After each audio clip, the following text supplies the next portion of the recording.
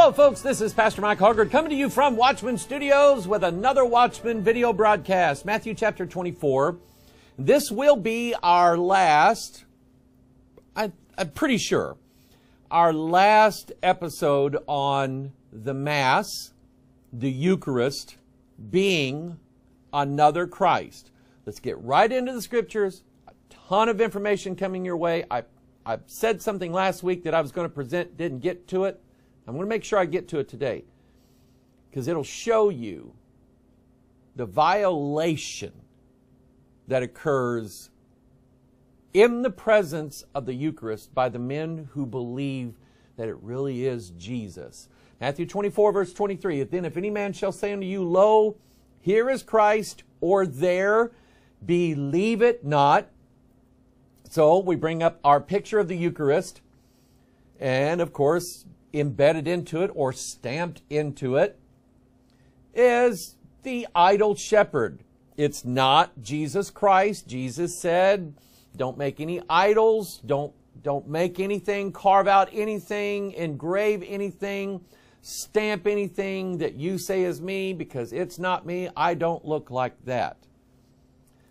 I do really believe that the Antichrist is going to appear somehow as everybody's idea of what Jesus is supposed to look like. I could be wrong, but that's kind of what I think. 2 Corinthians 11, but I fear lest by any means. And certainly the sacrifice of the Mass does this. As the serpent beguiled Eve through his subtlety, so your mind should be corrupted from the simplicity that is in Christ. For if he that cometh preacheth another Jesus, look at our picture, that's what that is. It is not the same Jesus that you and I worship. It is not the same Jesus that is in our Bibles. Another Jesus whom we have not preached, or if you receive another spirit.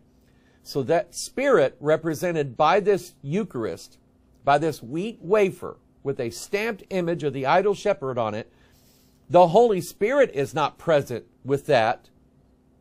It's a spirit of whoredoms. And what spirit is that? Mystery, Babylon the Great, the mother of harlots and abominations of the earth, which ye have not received, or another gospel, which ye have not accepted, you might well bear with him. And here again, that picture, it represents all three. And I've been saying this for years. If it is another Jesus, it will be a different spirit, and it will be another gospel.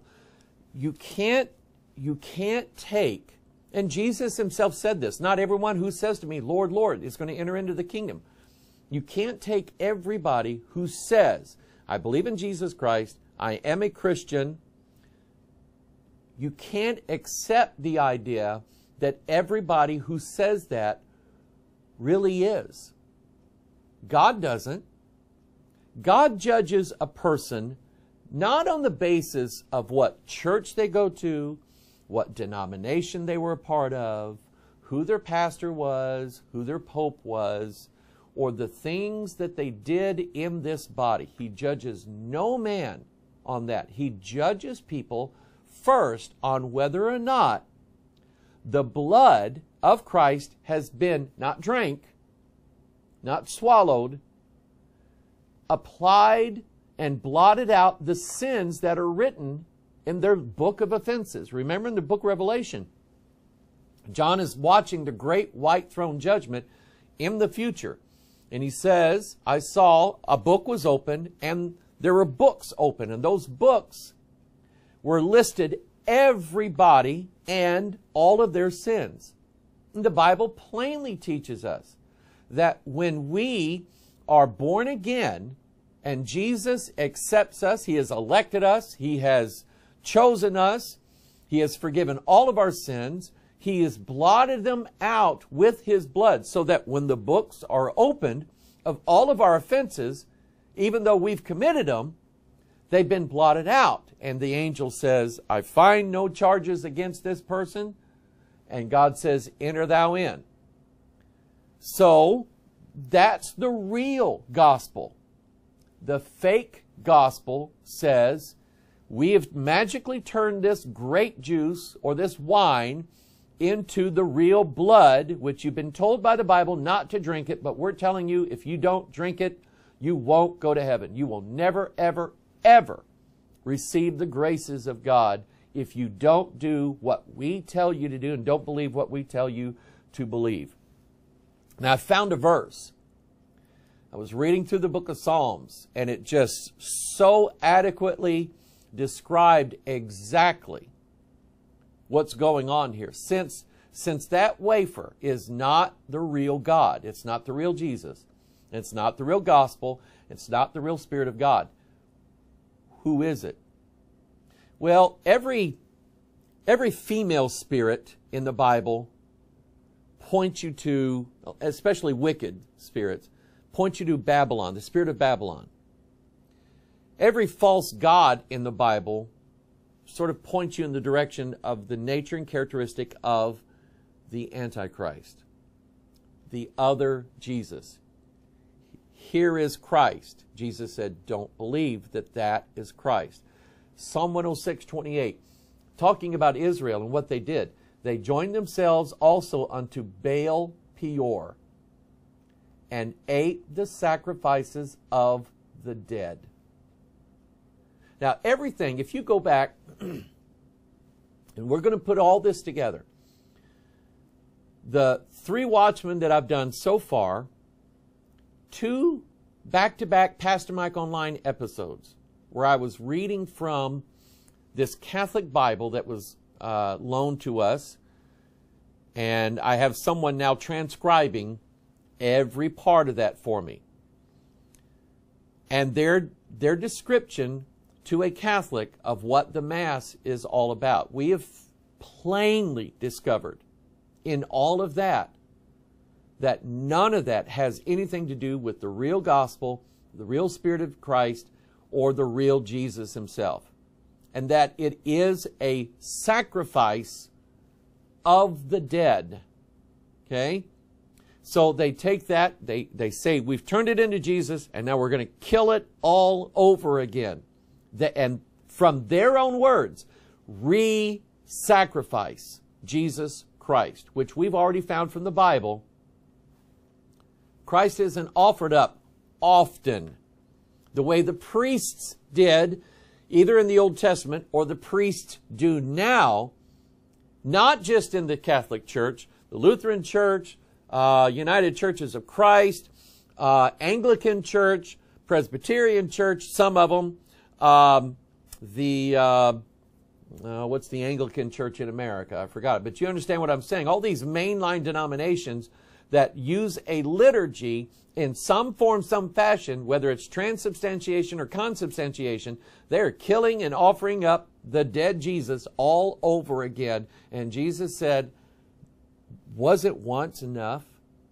And I've asked this question, for your sins, how many times does Jesus have to die for your sins? According to the Bible, only once. According to the Catholic Church, practically every time you do something wrong. So they join themselves also unto Baal Peor. So, think about what that means. And since we've discovered, by the Vatican's own words, that their whole church, their foundation doctrine is built upon what that Eucharist turns into and what you must do to gain their version of eternal life. You must believe that they can turn that into Jesus, and you must eat and drink him in order to be saved. Thus, you join yourself in with the entirety of the Catholic Church. And it doesn't matter what they do, doesn't matter what else they believe in. Once you eat that Mass, it can be repented of. Thousands of people throughout time and history have repented of being Roman Catholic and turned to the real, including some priests and nuns who were people who knew what was going on. They've repented and come out. But once you eat that, you join yourself in with their deeds and everything they are. You join yourself, like Israel, unto Baal Peor, eat the sacrifices of the dead. Now, there was something that just kept jumping out at me as I was reading in that Catholic Bible, that literature in there about the Mass. And I know that I've heard it before, but it just never clicked until I'm reading it. And I kept reading over and over and over again. I've got some quotes here from that very article, so you know where it came from. They kept talking about the unbloody sacrifice. Unbloody, the bloodless sacrifice. And then it dawned on me, that doesn't agree with the Bible. Follow this now. According to them, you must eat this to receive God's grace. Now, you're going to find out that they're double speaking here. They're double talking. They're saying one thing one minute and then saying something the opposite another minute. You're going to see it. They contradict themselves. And that's what happens when you have a double-minded man. He's unstable in all of his ways, the Bible says. He'll contradict himself, and their doctrine does. I'll show it to you in a minute. They keep talking about this bloodless sacrifice, and if you don't eat this, you cannot go to heaven. What does the Bible say about sacrifices without blood? What does the Bible say? First, let me show you what quotes I'm referring to.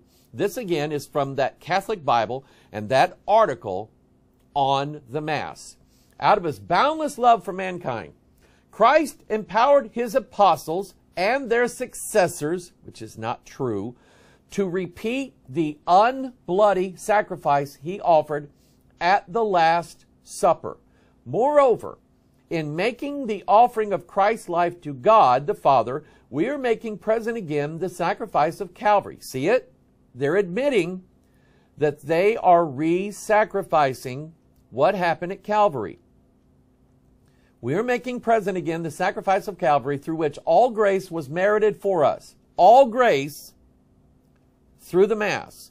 With the eyes of faith, we see the death of Christ made present again on the altar in an unbloody manner each time the Mass is celebrated. That's twice now that they've said and repeated unbloody sacrifice, unbloody manner in which he was sacrificed again. So they admit, I got another one. The solemn moment is here. In other words, this pertains to the Eucharistic prayer. The priest is now said, let's see if I can remember this, hoc est corpus meum. Hoc est corpus meum. Hocus pocus. Poof. They should have like smoke. Poof. Now, because that's, you know, in magic, that's when stuff changes. A hat turns into a rabbit. Poof. They should add, I'm telling you, it would be cool if they added smoke. Hocus pocus, turn the wafer into Christ. And you're going, well, it doesn't look any different. It'd be like if I said, I'm a magician, I'm going to turn this pin into a rattlesnake. Hocus pocus. And I went, poof, smoke. And you're looking at it, you're going, it's still a pin. And I'd say, no, it's a rattlesnake. And you're going, no, it's a pin. I said it's a rattlesnake, and if you don't believe it's a rattlesnake, you're not going to heaven. Okay, it's a rattlesnake. That is exactly what happens in the Mass. They tell you it's Jesus. You know it's still a wheat wafer. The solemn moment is here. Christ, as the eternal high priest, will renew in a bloodless manner his death upon the cross. Now, the first sacrifice, the only sacrifice that Christ made, was not a bloodless sacrifice. Do you remember? They pierced him. The sword was driven into his side. I believe here, piercing the pericardium which was full of water, the heart full of blood, and the Bible says blood and water issued forth. His truly was a bloody sacrifice. But according to the Catholic Church, now every Mass that has been said since that time has zero blood. There's no blood. It is a bloodless, as the eternal high priest will renew in a bloodless manner his death upon the cross. So now 3 times this one place, and you look this up. You just go to your favorite search engine, go to Wikipedia, go to the Catholic Encyclopedia, and do a search for bloodless sacrifice. And you'll see from the Vatican's own words, their own doctrine. If you want to read it in Latin, read it in Latin. It's going to say the same thing. Unbloody or bloodless sacrifice. And according to the Bible, that accomplishes nothing. You see, I had a controversy come before me in the presence of a former pastor of this church who had left, and he went on to teach in a seminary, and he concocted this article that said that in the Bible, Christ's blood was not really what saves us, that it was his death. That anytime you saw the word blood in the Bible, that was, his word was a metonym, which is like a metaphor and synonym mashed together. A metaphor married a synonym and had a metonym as a child. Meaning that when the Bible says blood, it doesn't really mean blood. It simply means death. And the first time somebody sent me the article, I didn't read it because I thought, well, I know that guy. He's probably, there's probably some heresy going on out there, and he's clearing it up for all of us. Way to go!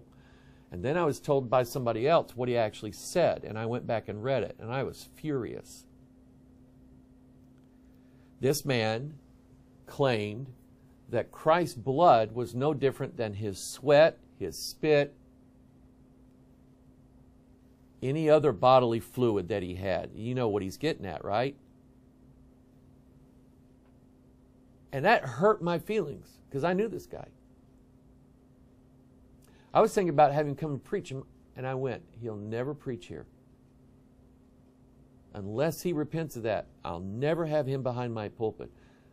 As far as I'm concerned, people, you can't trample on the blood of Jesus Christ, nor its doctrine. Let's look in the Scriptures, Romans 5.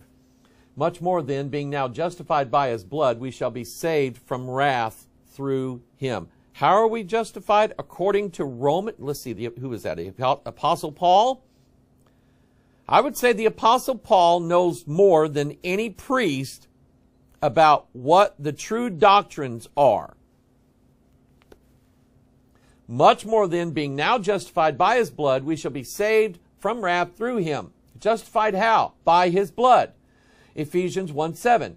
In whom we have redemption. How? Through his blood. The forgiveness of sins according to the riches of his grace. Ephesians 2:13. But now in Christ Jesus, ye who sometimes were far off are made nigh. How? By the blood of Christ. Colossians 1:14. In whom we have redemption through his blood, even the forgiveness of sins. Colossians 1:20. You see, I'm going in biblical order from Romans all through. You can search this out if you want to. Search for blood in the New Testament. Colossians 1:20. Having made peace. How? Through the blood of his cross. By him to reconcile all things unto himself. By him I say, whether they be things in earth or things in heaven. There is no reconciliation without the blood of his cross. So, in the Catholic Church's version The one-time cross sacrifice of Christ is not sufficient to save you. It takes a constant re-killing in an unbloody manner of the same Jesus. And it's anathema. It's accursed. It angers me because the one sacrifice that we know Christ did was so painful, we covered this when we found out what crucifixion actually is. It is 9-hour strangulation. It's giving a person barely enough air to keep alive while they are in agony for hours.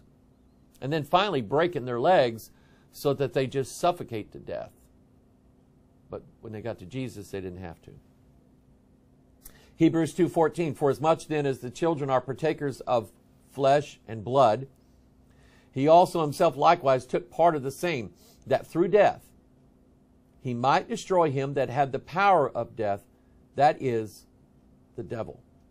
Hebrews 9:13, for if the blood of bulls and of goats and the ashes of an heifer sprinkling the unclean sanctifieth to the purifying of the flesh, how much more shall the blood of Christ, who through the eternal Spirit offered himself without spot to God, purge your conscience from dead works to serve the living God?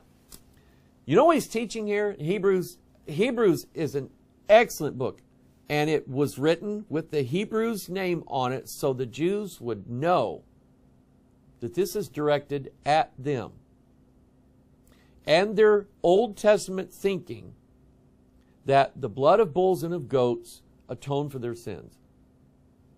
All they had to do is kill it, shed the blood, sprinkle the blood, go through the ritual, and they're fine.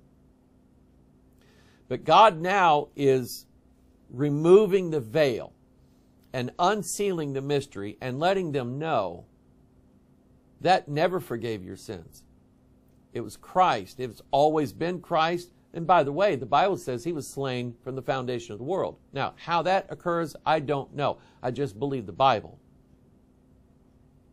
And so God is telling us in no uncertain terms that that blood of bulls and goats could not wash away man's sins. And it could not, it could maybe wash the flesh, but it couldn't clear the conscience. Because we know we still did some pretty rotten, nasty, dirty things, didn't we? Things we don't want to talk about, things we don't want to be reminded of. I heard a good quote from a guy the other day. He said, I've talked to a lot of soldiers, people that have been in wars, like World War II. And as valiant as World War II was, and as righteous the cause, nobody in World War II really likes to talk about the people they killed. Because they took another man's life, a man that had a family, like they did. And yeah, their cause was righteous. They don't like to talk about it. Because you took a man's life. Okay, things we don't like to talk about that's in our past. And once we're truly saved, it's the blood of Christ and the Word of God as water that baptizes us. Peter said this in 1 Peter chapter 3. He said, baptism doth even save us, not the putting off the filth of flesh, but the answer of a new conscience. You can have somebody wash the outside of you and say you're clean, but inside you know you did what you did. At least when you're saved, you know that they have been forgiven by God and you have a clean conscience now before God. That's the difference. And if without blood, and go back to my series on the blood. Go look it up. Because you understand then the white blood cells. You think, well, how does red blood make something white? It's not the red blood cells. They have a different purpose. It's the white blood cells. White blood cells. What color are they? White. They're called leukocytes because that's the Greek word for white. And white takes any uncleanness in our body. The white blood cells take any uncleanness in our body, break it up into billions of pieces, consume it, envelop it, and then when they're done with it, they die. And then it's as if that uncleanness or infection was never there to begin with. that only the blood can do. So you poor Catholics going into that Catholic church and an unbloodless Mass, it's why you find no peace. You still know the dirty, evil things you did. And you want your conscience cleared, but it won't be cleared without the blood. Again, Hebrews 9:13.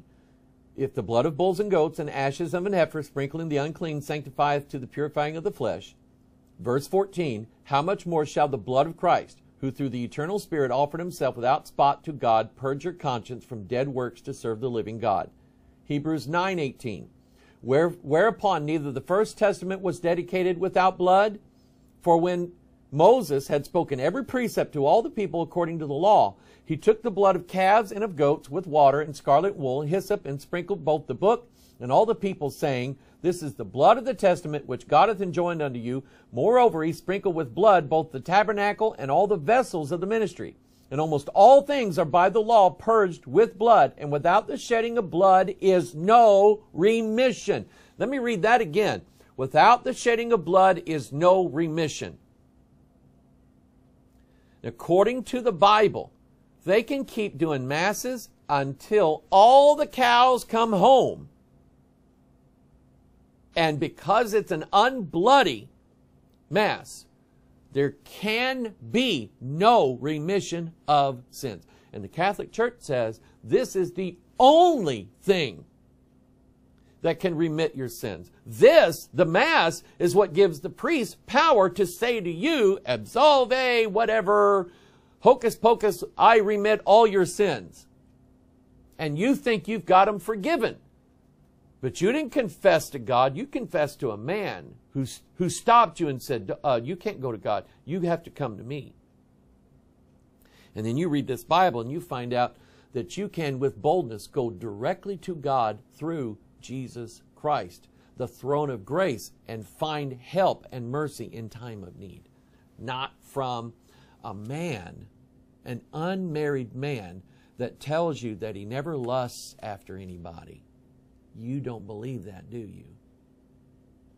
It's because he doesn't practice it. Now, I mentioned throughout this that because the Catholic Church has veered so far away from the Bible, you know, Peter said, you know, when we gave you the gospel, we didn't give you curiously devised fables. We haven't followed fables. We didn't learn superstitions and old wives' tales and, you know, traditions like, you know, oh, look, here is mistletoe. You better kiss me for luck. Does that really do anything? Does that really give people luck? No, it's just an excuse to get some kiss from somebody, okay? Or worse. But we have all these, a black cat crossed my way. I better cross myself 3 times or I'll have bad luck for 7 years. Don't walk underneath the ladder. That's unlucky, okay? Horseshoes hanging on the wall that are pointed up because they're lucky. But if the horseshoe's falling down, then all the luck runs out of it. As if a horseshoe holds like gallons of luck juice in it. And, oh, look, you spilled the luck juice all over the floor. See, that's superstitious, right? Well, I picked this up the first time I ever watched Catholic Mass. I was at a funeral in Catholic Church. And I didn't know what, I'd never studied the Mass. And I'm watching this priest, and he's, you know, pours the wine in, adds a little water. I'm going, what's up with that? Then he puts a card over the top of the cup. Why did he do that? And then, you know, they bring the bowl out, or a plate or a platter, you know, with the Eucharist on it, the wafer, and it's covered up. He uncovers it, and he holds it up. And when he breaks it, first he takes a little piece and breaks it off and puts it into the cup. And then puts the cover back on. Can't let none of that escape out because that's blood of Jesus. And he'll either break the wafer directly over the open cup, or break the wafer over the card. And then in this particular case, the priest took the card and immediately folded it and dumped the contents, any crumbs, down into the cup. And it dawned on me, because I knew that they believed that turns to Jesus. And I'm going, why is he doing that?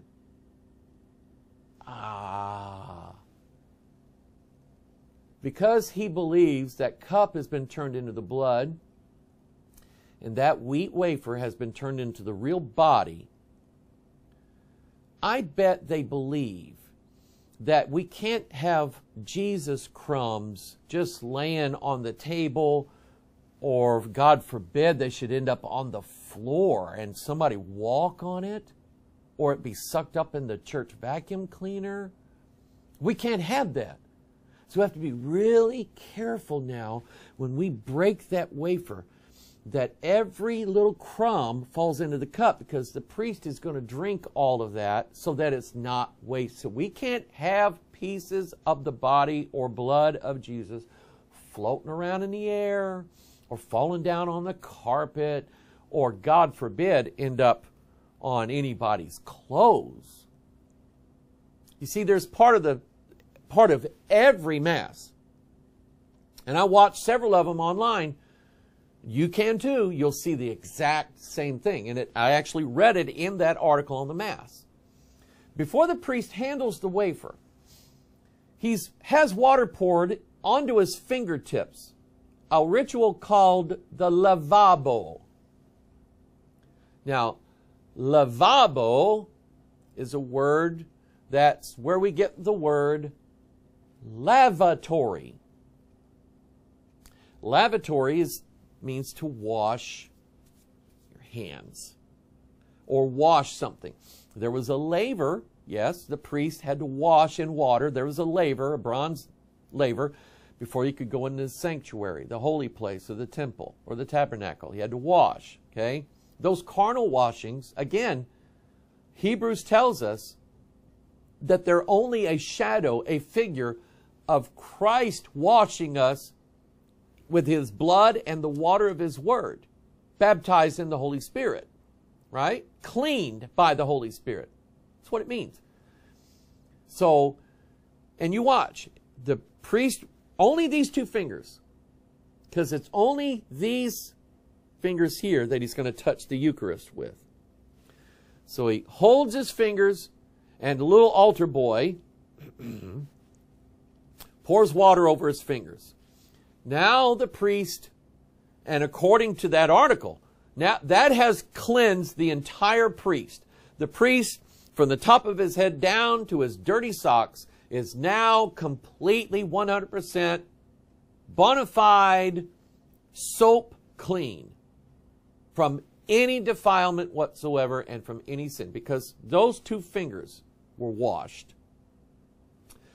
This washing of the fingers denotes the cleanness and purity of soul with which these divine mysteries are to be celebrated, which ought to be such as not only to wash away all outer filth, but even the dust which sticks to the tips of our fingers, by which are signified the smallest faults and imperfections. See, I didn't make this up.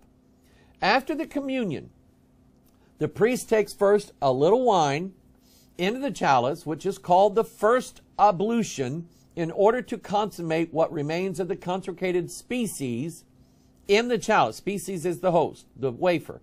And then takes a little wine with water, which is called the second ablution, upon his fingers over the chalice, to the end that no particle of the blessed sacrament may remain adhering to his fingers, but that all may be washed into the chalice and so received.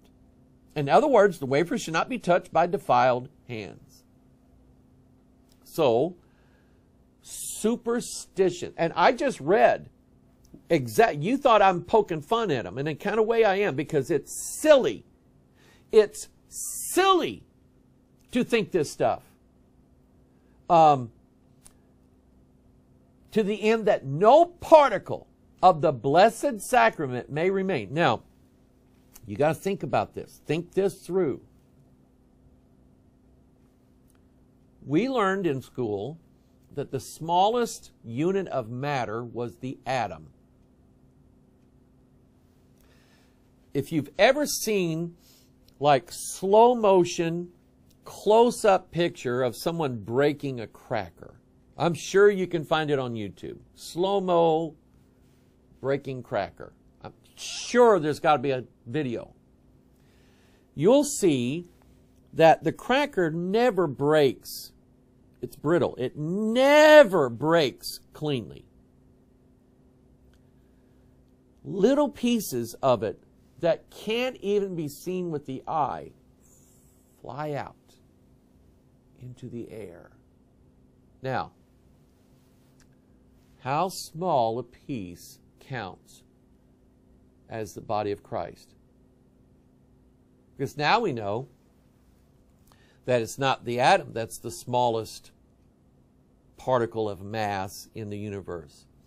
Atoms are made of electrons, neutrons, protons, and those electrons, neutrons, and protons are made up of quantum particles, even smaller than that,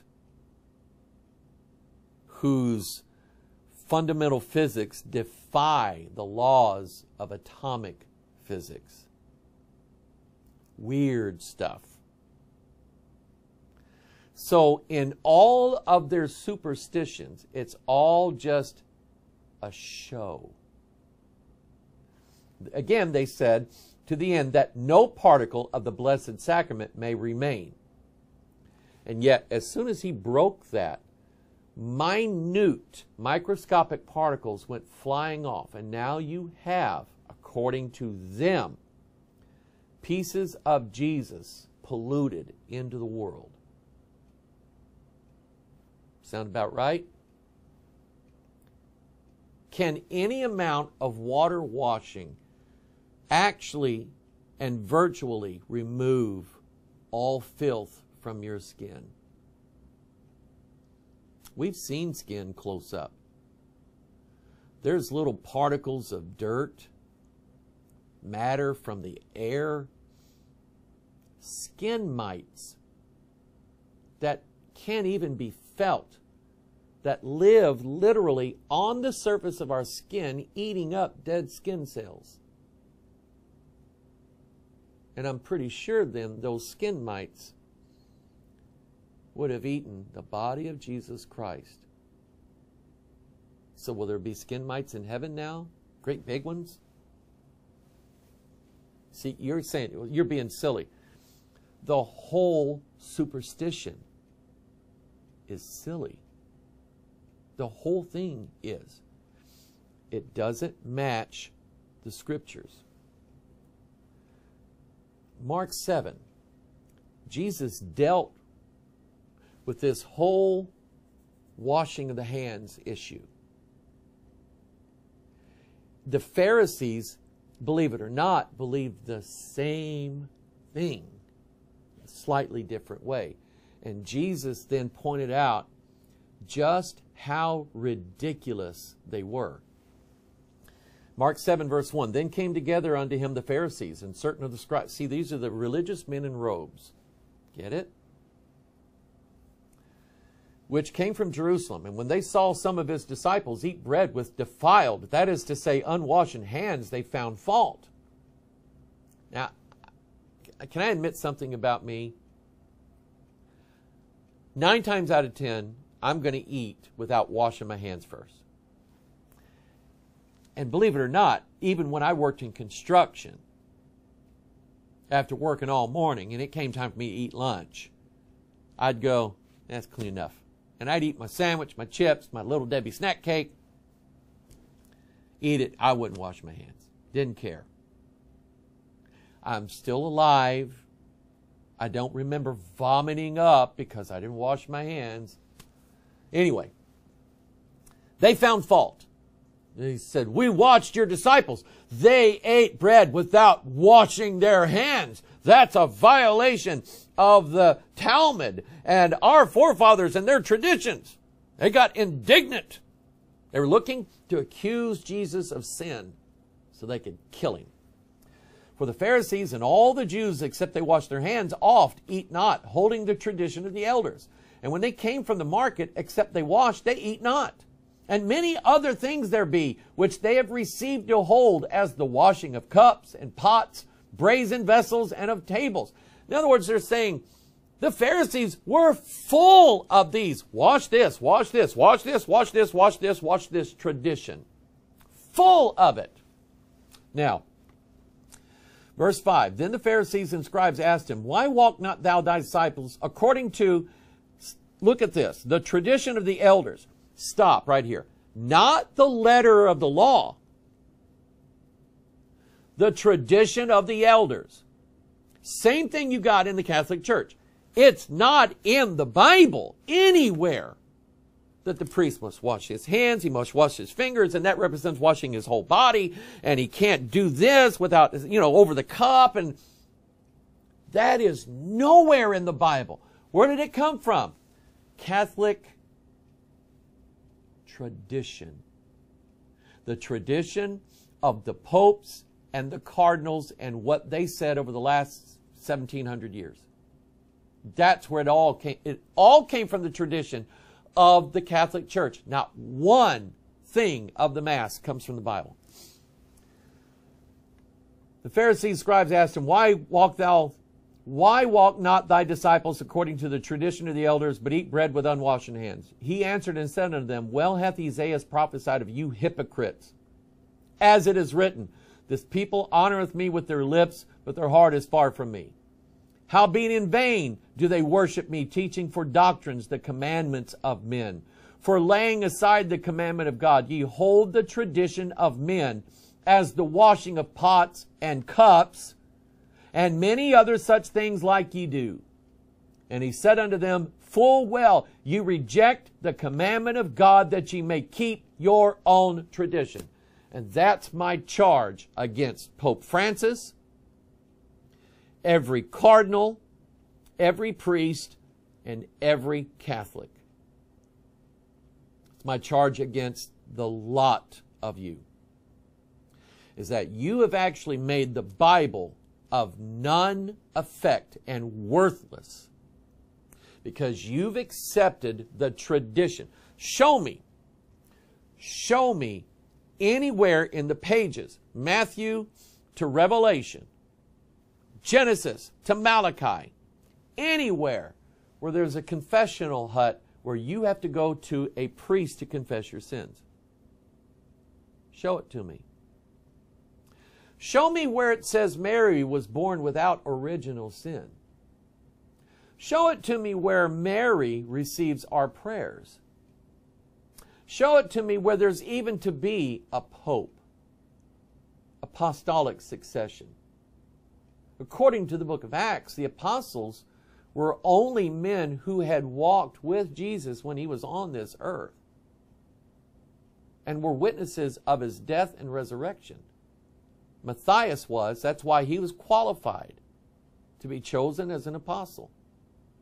After that, there are no apostles. You show me 98% Catholic doctrine. Show it to me in the Bible. It's not there. They piled it on like the Jews did. You could say that the Catholic Church is the new Judaism. But the place is already taken by Judaism because it's still around. But the Catholic Church is following in the exact same way as the Jewish rabbis, the Jewish scholars, the scribes, and the Pharisees. Same deadly, hellish religion. I mean, after all, you've seen the video, right, of the priest offering the bride. The bride is all dressed in her wedding gown, a little low cut here, and the priest is going to give her communion, and oops, he drops the wafer down into her dress. Well, she goes after it, and he swats her hand away, reaches his hand down there where her things are, and pulls. I would never do that. Do you know why? Superstition. Because according to their dogma, the priest is the only one who has the clean hands to be able to touch the body of Jesus. After all, that's what it is. It's not just a wheat cracker. It's the body of Christ, and the priest is the only one. How dare this woman stick her hand down there where her parts are and touch that wafer, Jesus? How dare she touch that with unwashen hands? That's what gave that priest the right. And I'm sure he wasn't going, now I'm not lusting in one way at all. Where is it? In fact, let's talk about these traditions. Here's another one called the sacristy. I didn't know there was such a place as a sacristy. I didn't know there were no such place until I heard about a Catholic cardinal. Third most powerful man in the entire Catholic Church. Let me explain the sacristy. It is the place where, here's a picture of it, where the priest, before the Mass, puts his holy robes on. They've been arranged, they're hung for him, they've been washed, they've been ironed, they're holy. I don't know if any ritual goes into blessing the robes, I don't know. But once he puts them on, he's holy man. He walks out of the sacristy directly to the stage to perform the hocus pocus, turn the wafer into the body of Christ. Now, remember those pieces of the wheat wafer. So, there is an allowance. You know, I said they just fly off in the air. Well, they have that partly covered. There is an allowance. Once the priest does this and washes his fingers and drinks it, there is a possibility that a piece of the body of Christ could be stuck to his sleeve. Or maybe, you know, on the front of his robe, or his pallium, or, you know, his Dagon fish hat. Could be stuck anywhere to him. Well, what am I going to... I got Jesus on my arm here. What am I going to do? So they made up, you're not going to find this in the Bible anywhere, they made up a room called the sacre, from sacristy comes from the word sacred, the holy room. And so the priest then goes directly from the stage to the sacristy, takes off his robe in that special room, because it's like a containment room in a lab. They have special things, special protocols there for decontaminating something so that any particle is contained in that special place. They have a drain, but it doesn't drain into the sewage. You can't have microbes going out into the air, you know, like China does all the time. So he goes in there and he disrobes. Then, whoever comes in there, and when they do their cleaning, take the robes, they wash them there. Because the water from the sacristy room does not go into the sewer, where the toilets and the sink water goes. The city sewer, the county sewer, doesn't go into the sewage. It goes directly into the ground, because you can put the body of Jesus in the ground. Now, here's how I found out about all that. That guy, George Pell, remember, he's the third most powerful man in the Vatican. That means he's got powers that most mortal men don't. One morning, George Pell, Cardinal George Pell, third most powerful man, did a Sunday morning Mass at St. Patrick's Cathedral in Australia. That's where he's from. The choir boys sang. The choir master led the boys out. Two of the boys got out of the line and went into the sacristy because that's where they store the wine. And they went into the sacristy to drink wine. 12-year-old boys. They call them the castrato because back when I was 11, I sang in a boys' choir. I sang Bach's St. Matthew's Passion. There's a boys' choir part in there, and I got selected, a county-wide thing, because I had that girly voice. I was real high. Okay? So these two boys, prepubescent, go into that room to drink wine. George Pell walks in with his robes on. Sees those two boys in there. And see, I get this. I didn't just read some anti-Catholic extremist website. You look it up. I listened to the judge of his case go into the details of why he sentenced him to prison. And everything that I know about what George Pell did in that room, I listened from the judge's own mouth. He read word for word. You find it on YouTube and you listen to it. Don't listen to it with kids in the room. And as soon as George Pell sees the boys, immediately his first reaction, he starts reaching under his robes and says to the boys, "You boys are in big trouble." That's his first response. What does that tell you? He's done this before. He molested those two boys in the sacristy with his Jesus robes on. Then told them to keep their mouths shut or they'd lose. See, they got a scholarship. Because they could sing, they got a scholarship to go to that special, very expensive Catholic school. And he told them, "You keep your mouth shut or I'll have you thrown out of this school." Several years down the road, the boys grow up. They tell their story. Police arrest George Pell. They hold his trial by a jury of his peers. And they sentenced him on every count they had against him. They found him guilty of every one of them. And you know how you can sort of tell if a guy's really guilty or not? Because the judge said that Pell's lawyers, one of them, offered up an insanity defense at one point during maybe the negotiations. A temporary insanity one.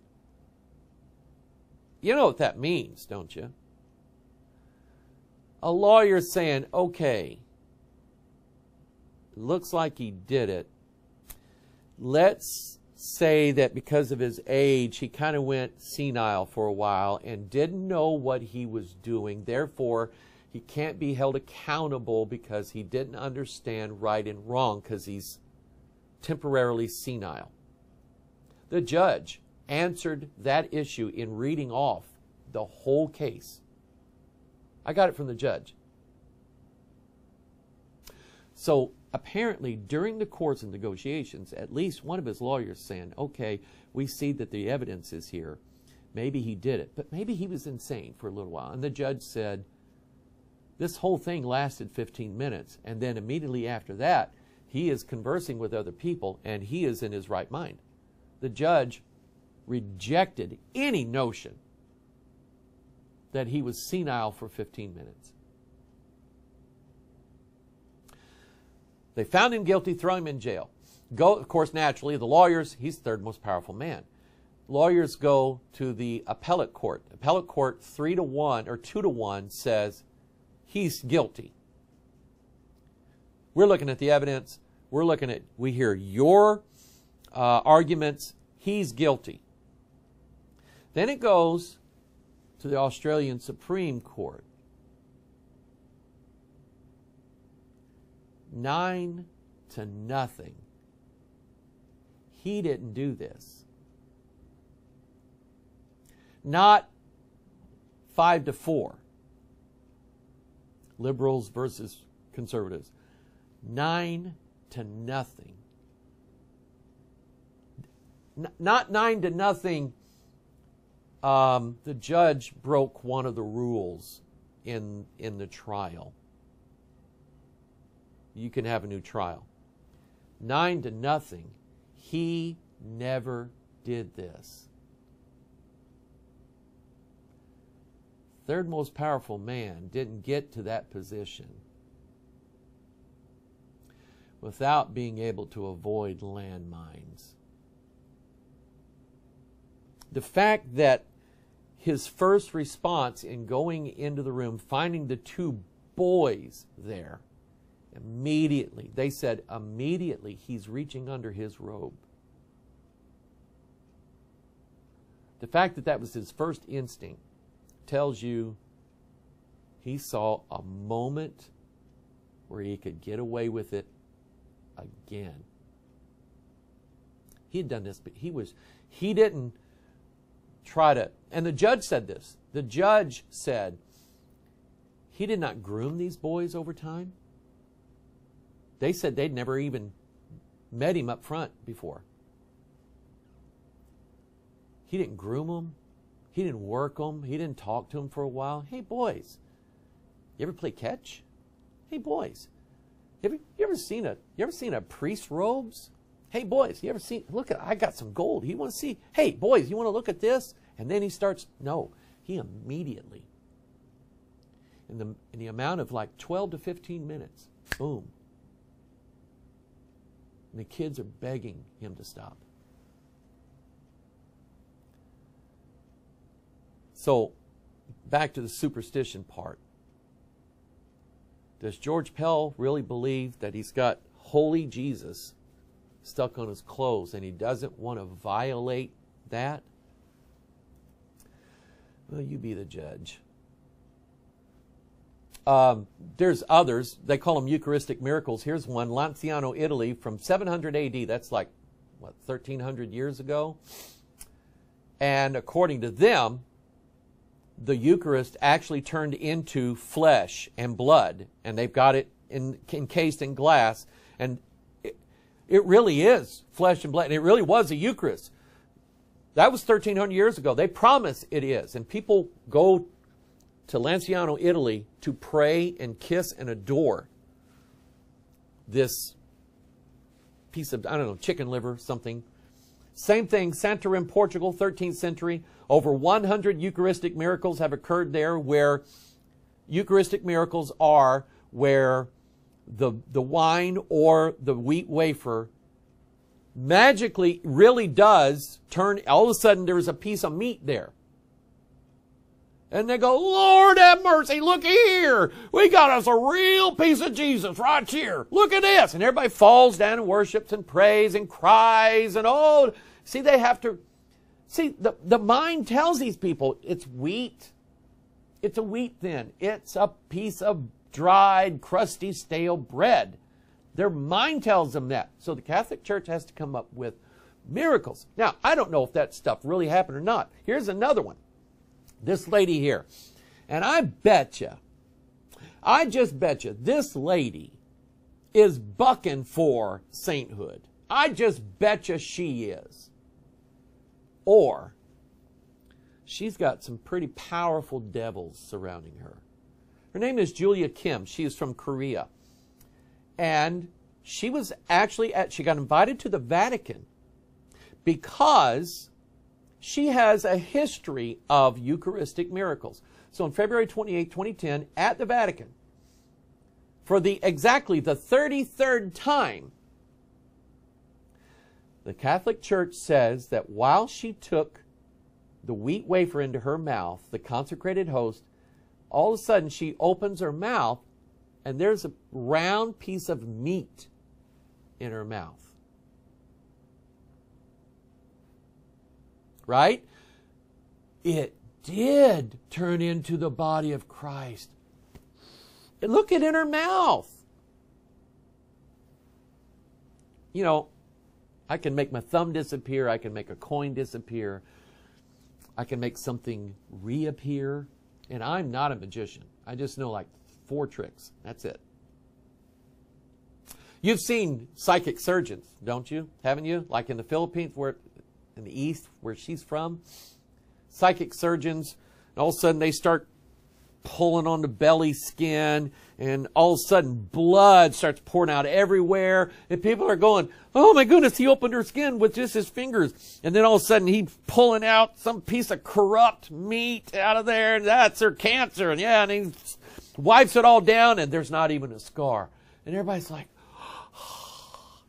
and I've watched them do it. They got a fake thumb, old magician's trick, fake thumb, piece of bacon, and some chicken blood. And all you got to do is, while you're doing this, pull that thumb out, let the blood shoot out, and then all of a sudden pull that old bloody bacon out, put it out there. Nobody's going to touch it. And then put the thumb back on, wipe her all off, and all of a sudden, and people will pay their life savings to have that done, as if some guy's doing surgery on her, but he's not really. He's just faking her out. I'm telling you, she's bucking for sainthood. She's pushing for it. Okay? Because, and you can watch, according to the video that I saw, she's had the stigmata, wounds in her hands, all of a sudden just pop on. And I will say, one event that she turned up to, she collapses. And they look at her, and she's got bloody stripes all over her legs. I mean, fresh, striped wounds all over the back of her legs. Now, I don't know if her husband, her old man did that to her, beat her up. You know, he's a drunk, and she just claims that that's Jesus, holds it together until she collapses. I don't know. Either she's faking, or she's got some really power, because I do believe devils can leave marks on a person. We know the devil has power over certain people's bodies. That's apparent with Job. So it could be possible that she eats a wheat wafer and all of a sudden she's got a hunk of round meat in her mouth. It's either her or it's the devil, but it's not God. It's not. Now, I'm going to show you very quickly the spillover that has happened from the Catholic Church. Remember, they infiltrate. And they say the Protestants are too far away from us, so why don't we muddy the waters so that the Protestant churches are now doing what we do, only they don't think they're doing it. Okay, you see what I'm getting at? Let me show you this. From this article, this is from the Catholic Catechism for Adults. The Mass is a holy meal. Now, I'm not going to read all of this, but I'll read, thus the Mass is a sacred banquet that culminates in the reception of Holy Communion. The Church urges us to prepare conscientiously for this moment. We should be in the state of grace. Now, hold on. If you're already in the state of grace, God's grace, then why do you need something else added to it, like the communion, the Eucharist? If you can bring yourself into a state of God's grace, why do you need to eat the Mass to put you in a further state of grace? Grace is grace. See, it's double speak. They say one thing, then they say another. The Church urges us to prepare conscientiously for this moment. We should be in a state of grace, and if we are conscious of a grave or serious sin, we must receive the sacrament of penance before receiving Holy Communion. So they say Holy Communion makes you so you can go to heaven. But then you've got to have the forgiveness of your sins to receive the salvation to go to heaven. They're telling you, they're double speaking. According to the Bible, you confess your sins to God, you receive the grace of God, you're saved. You're going. Okay? They're double talking.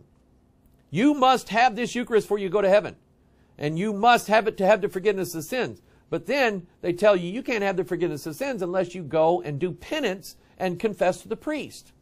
The sacrament of penance. crazy. We are also expected to fast from food or drink for at least 1 hour prior to the reception of Holy Communion. What verse does that come from? That before you eat the communion, you must at least an hour have an empty stomach. You can't have eaten before you go to church. Where is that anywhere? It's not. Now, let me read this. Holy Communion increases our union with Christ. So you're partly united by doing other things in the church, but not totally. Holy Communion increases our union with Christ. Just as bodily food sustains our physical life, so Holy Communion nourishes our spiritual life. This communion moves us away from sin, strengthening our moral resolve to avoid evil and turn over more powerfully toward God. The more we share the life of Christ and progress in His friendship, the more difficult it is to break away from Him by mortal sin. And that CCC is the Catholic Catechism number that they just quoted from.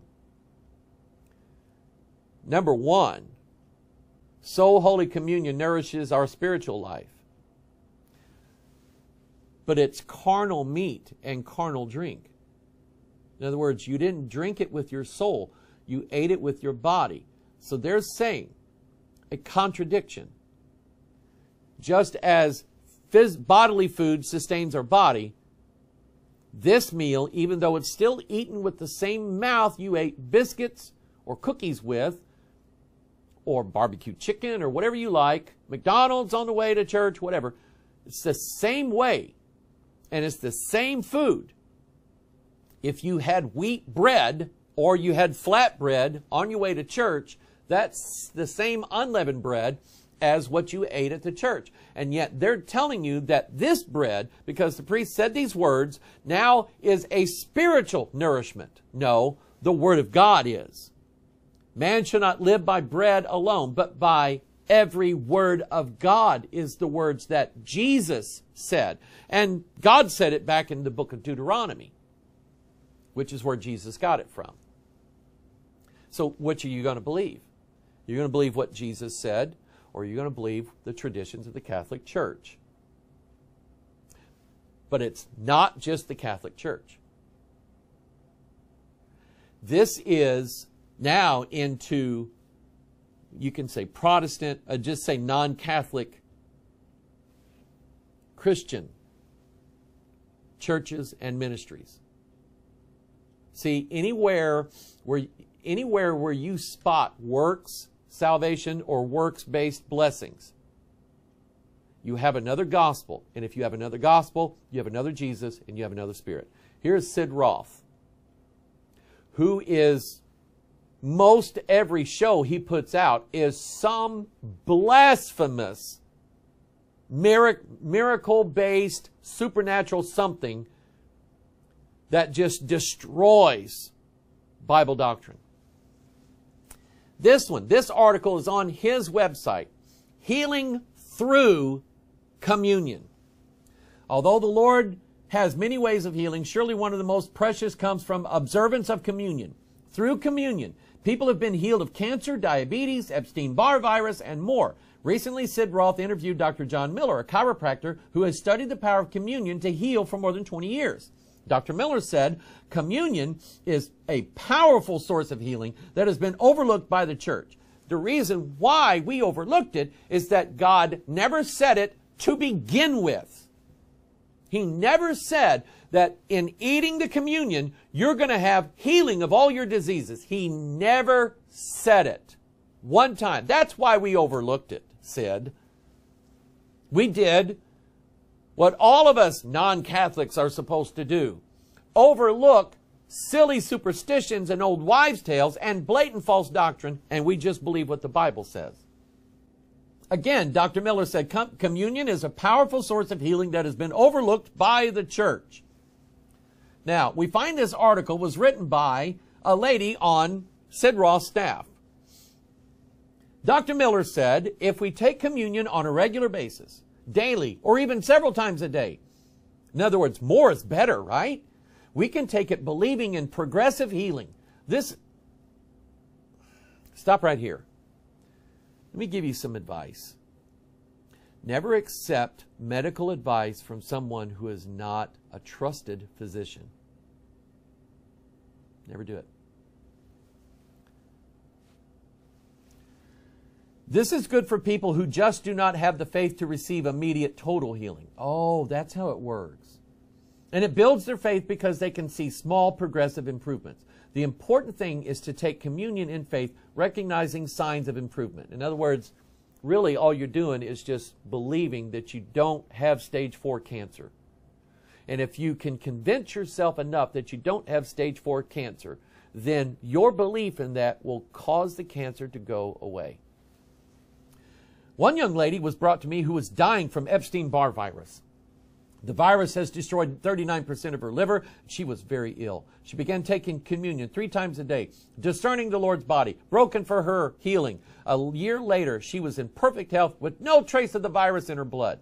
I myself was healed of chronic headaches, which had developed from a head injury. Every day I took a large hunk of bread and chewed it bite by bite, meditating on the mystery of exchanging my sickness with Jesus' wholeness, because all my diseases were placed on Him. He paid the price for my wholeness. Faith is the key to unlocking all the promises of God. Jesus said, "What things soever you desire, believe you receive them, and you shall have them." If we take communion in faith, then we enter not only into forgiveness of sin, but also healing of our body. During the radio interview, Sid commented, "This is a powerful teaching. From now on, I will be taking communion every day, eating the bread slowly while meditating on the awesome love of the Messiah. We are free from all curses through the Messiah. Discerning His body broken for us is one of the most precious ways we have of expressing that faith." And you know what I'm thinking as I'm reading this? Is that quite possibly one of you is going to go out and start doing this, thinking, "Oh, that's what's going to heal me. That's what's going to keep me from, my pornography. If I eat communion, every time I start wanting pornography or wanting a drink or wanting drugs, then slowly but surely that's going to wash all that away." Did you read that anywhere in here? Didn't you understand that it's by grace through faith, and that not of ourselves? It is a gift of God, not of works, lest any man should boast. Do I not believe God heals? Of course I do. I've known people that it's happened to. But does God have to heal every time we get sick or we're really not loved by Him? No. The Bible doesn't say that either. See, your biggest infirmity, your biggest disease is sin. It's not your cancer, it's not your emphysema, it's not your diabetes, it's not your backaches. Your biggest sin, your biggest infirmity is your sin. And God will either make you healthy or He'll let you be sick so that you rely on Him every day. But see, what they're telling you to do, number 1, is unbiblical. Number 2, blasphemy at best. Number 3, it's superstitious. You're receiving medical advice from someone who's not a physician. And see, this is dangerous. This is so dangerous. And if I was this woman, I'd get me some good lawyers, because she got a lawsuit coming. The woman who wrote this article. Because she's telling you that for any disease that you have, don't go to doctors, don't take medicines, don't trust any of that. No treatments, don't have surgery, nothing. Just eat communion more. Now, when you do that and it doesn't work, then all she has to do is what happened to my friend Mike Marks' friend, the guy who used to be Joyce Meyer's radio announcer. His friend lost his business, lost his wife, lost his house, lost his health, lost everything, but was told by Joyce and his pastor that he wasn't faithful enough, and that's why God took all that stuff. Obviously, he wasn't doing something right. It's all about his fault, and God can't love him and do anything for him because he doesn't have enough faith. That's baloney. That's as fake as that hunk of meat that lady had in her mouth. See? It's in the church. Romans 11:5. Even so then at this present time also there is a remnant according to the election of grace. And if by grace, then it is no more of works. Otherwise grace is no more grace. But if it be of works, then it is no more of grace. Otherwise work is no more work. So you can't have it both ways. You can't say, I must work this work. Eat this, eat this, eat this, eat this. And then I'll be healed. And then believe that it's by grace. Because it's not. It's by you, what you did. How often you did it. And if you want it more, you must do it more. And it doesn't matter if it's this, or throwing money at these people, or bowing before them, or whatever. Or letting them sleep with your wife, like some of these guys do, or whatever. Doesn't matter. It's always, give to me, give to me, give to me, and God will do this for you. Oh, I got to mention Perry Stone, because he teaches the same thing. In fact, he wrote a whole book on it, The Meal That Heals. Promotes this book, and this is his own words. Through receiving daily communion, it is possible for a person to receive the threefold atoning work that Jesus did on the cross. Stop right here. You big, mustached liar. He's a liar. Through receiving daily communion, it is possible for a person to receive the threefold atoning work that Jesus did on the cross. He's a Catholic priest. Either that, which I don't believe, or he has been fed somehow, some way, by a spirit or by a book he wrote or he read or something. Somebody taught him Catholic doctrine. Because it's the same thing. That you can't receive the grace and the work of the cross without the communion. And the Bible doesn't say anything about that. Not one word. You know what communion is for? Paul made it plain that we do show the Lord's death until he comes. That's all it is. It is not a gateway to receive miracles and grace and blessing from God. It's not. It never was.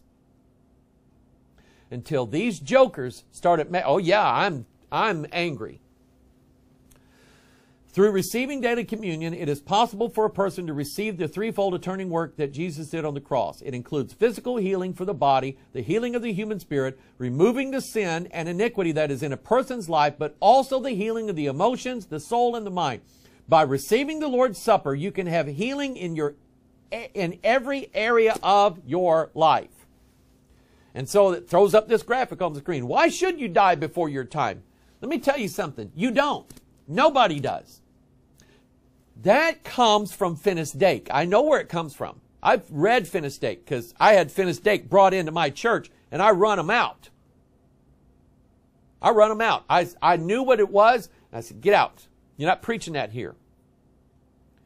Finis Dake believed that everybody should die about 120 years old like Moses did and not have any disease if you're really saved. See, he attached salvation to physical healing. And he said, if you're going to die as a Christian, you must die the way Moses did. No diseases, full life force, 120 years or somewhere around in there. But you cannot die of any disease whatsoever as a Christian. And if you do, obviously you're not saved. See, Finis Dake had what's called repeated regeneration, where you got saved, you confessed your sin, God forgave your sin. But then you sinned again.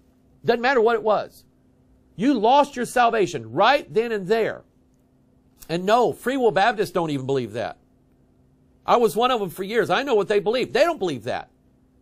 Every time you sin, you lose your salvation. You must get it back. That was preached from our pulpit. I'm going to let it happen once. That's why he says that. By the way, do you know what Finis Dake died of? He wasn't 120. And he didn't die with his full life force in him. He died of Parkinson's disease. Michael J. Fox has that. My former pastor here at Bethel, Pastor Goff, had that. His wife said he suffered horribly the last 6 months of his life. You're in agonizing pain the last few months of your life. Finis Dake had Parkinson's disease, and according to Finis Dake's own doctrine, he didn't have enough faith to drive it out. Therefore, he died without Christ, and he's in hell right now. So that's why Perry said, why should you die before your time? He believes Dake's doctrine. What is the greatest hindrance to receiving your healing? What should you do when Satan returns to your house? According to him and according to the book, The Meal That Heals, you should keep eating the Eucharist. Here's Paula White. Paula White now, Perry's promoting his book. It's on the Paula White Show, October 9th, 2004. And see, I tried to find the broadcast copy of Perry Stone's, because I watched it on the Perry Stone Show on TV. I just happened to catch it, and I'm going, this guy's nuts. Years ago, you could find it on YouTube, but Perry's lawyers made sure that nobody puts Perry's teachings on YouTube because they want you to buy them. They want you to buy the DVDs, $50 a pop, plus the book. Jokers. So he's on the Paula White Show. You know Paula White, Benny Hinn's girlfriend. Benny Hinn and Paula White holding hands going into a Vatican hotel because they were meeting with Vatican officials. That was when they were having their fling. Remember that? Paula White. I believe that as you take communion, that there is protection through that blood. Did you hear what she said? She believes in transubstantiation. Then the Bible declares that the blood not only saves us, not only protects us, but it also provides for us. You said there's a couple that we know very dear that had a financial need. Perry Stone, yeah, financial need. Ching! You get it? Paula White. And their father, a great pastor, Pastor Scott, told them God gave him a revelation. Yes. To take communion once a day. He said, take it every day, and as you're praying, thank God for blessing you financially. Thank Him that that's part of the provision. They needed $50,000, and they got an amazing, remarkable $50,000 miracle. This couple did. Paula White, call that toll-free number. We want you to get the meal that heals. Paula White, Perry Stone, Paula White Show, October 9th, 2004. See, it's moved in. And Perry Stone, TBN, that whole crowd, they number in the millions worldwide. Millions of people, non-Catholic people, now practicing Eucharistic adoration, just like the Catholics. Hebrews 13 addresses this exact issue, word for word. Be not carried about with diverse and strange doctrines, for it is a good thing that the heart be established with grace, not with meats, which have not profited them that have been occupied therein. We have an altar, whereof they have no right to eat which serve the tabernacle. For the bodies of those beasts, whose blood is brought into the sanctuary by the high priest for sin, are burned without the camp. Wherefore Jesus also, that he might sanctify the people with his own blood, suffered without the gate. Let us go forth therefore unto him without the camp. Leave all this stuff, people. Leave it. Bearing his reproach. Of course they're going to hate us. They always have. For here we have no continuing city, but we seek one to come. I not only have no continuing city down here, which means country, nation, I have no continuing body down here. Do you think it really matters to me what disease I die from, when I know that I'm going to die anyway, and that when I die is never in my hands, it's in God's hands, and when I die, it will be the best thing to ever happen to me. Here we have no continuing city, but we seek one to come. By him, therefore, let us offer the sacrifice of praise, not the sacrifice of the Mass, to God continually. That is, the fruit of our lips giving thanks to His name. You know what the sacrifice of praise is? And I had somebody ask me about this. What is it that I have to praise God and I don't want to? Is that it? No.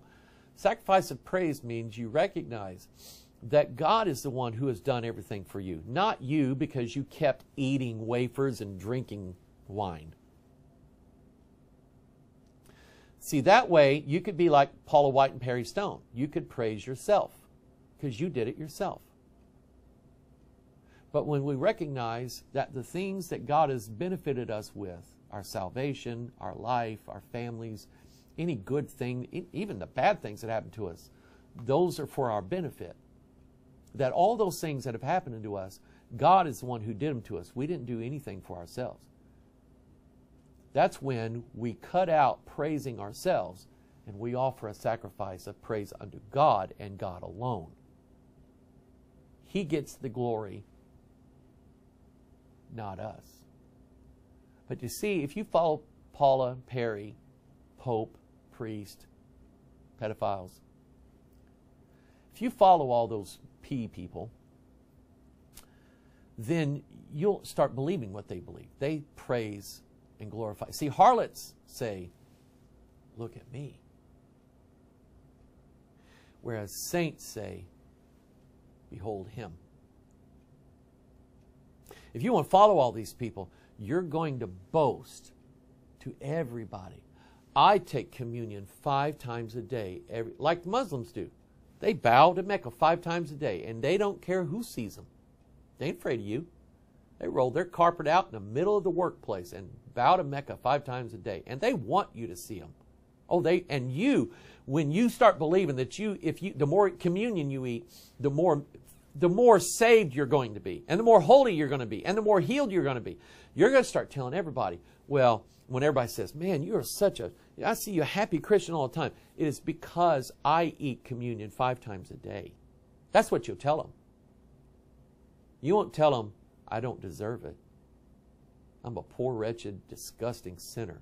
God should have thrown me in hell yesterday, but He didn't.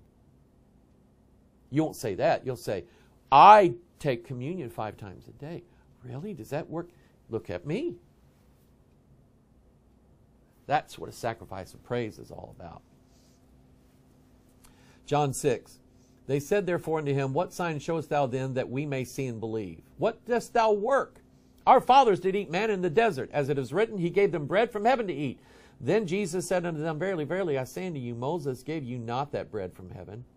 Moses didn't give it. See, you're bragging. They were bragging. Moses gave our fathers manna in the desert because they deserved it. Jesus said, you bunch of liars. But my Father gaveth you the true bread from heaven. For the bread of God is He which cometh down from heaven and giveth life unto the world. Then said they unto Him, Lord, evermore give us this bread. And Jesus said unto them, I am the bread of life. He that cometh to me shall never hunger, and he that believeth on me shall never thirst. 1 Corinthians 10:1, moreover, brethren, I would not that you should be ignorant, how that all our fathers were under the cloud, and all passed through the sea, and were all baptized unto Moses in the cloud and in the sea, and did all eat the same spiritual meat, and did all drink the same spiritual drink, for they drank of that spiritual rock that followed them, and that rock was Christ. Was he talking about the water and the manna? No. He was talking about the words that the Lord said to them. Because they drank the water that came from the rock, didn't they? And did that water have special miracle powers that enabled them to live beyond the 40 years they were in the desert? No, every one of them died drinking that water and eating that manna. Only 2 people, Joshua and Caleb, who ate the spiritual food, the words that the Lord said to them, and drank the spiritual water, the words that the Lord said to them. They believed it, and they were the only 2 who didn't die in the wilderness. Do you get it now? It was never supposed to be, you do this, then maybe God might forgive you for the next I don't know, as long as that's in your stomach. It was never about that. It was always about this. And the sooner you get a hold of that, the better off you're going to be. I'm done. This is Pastor Mike. 4, 5, 6 teachings on this one subject to get this point across to you. It is grace alone and not of works. You're the reason why I do what I do. We'll see you next time. Bye-bye.